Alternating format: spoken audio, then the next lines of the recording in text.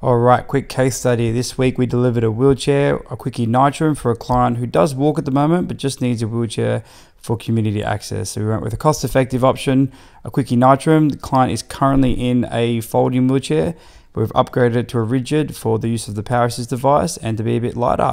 The power assist we used was a Smartdrive with the speed dial, which means when you turn that little knob just right there, this little motor here at the back pushes the chair straight and the user just needs to control the chair. So we see T over here pushing the wheelchair without a power assist device, and as you can see, although it's lighter than our current chair, it is still hard to go up the ramp. And so when we use the power assist, we just turn the dial, gives a bit of speed. T just needs to control the direction and then turn it off when we get to the top, and doing something like a small ramp is much easier. And up next we have the Spingy Spox wheels, which look great but are also really strong and make it easier for a carer to put their fingers in between the spokes to take the wheels off.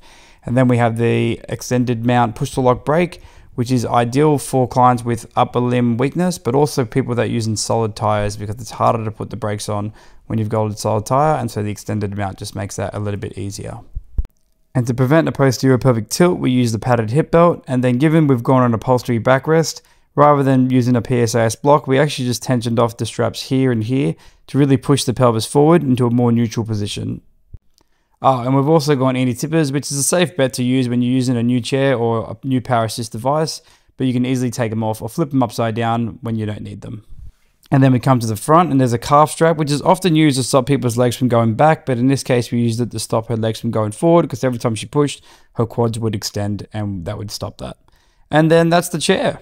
We also had armrests on there for postural stability, which I wouldn't usually do on an active chair, but given she's often pushed or only pushes short distances and was more comfortable with armrests, we've gone armrests in this case. Let me know what you think, and if you have any questions or if you just think the color is amazing on this chair, let me know. Thanks guys, till next time.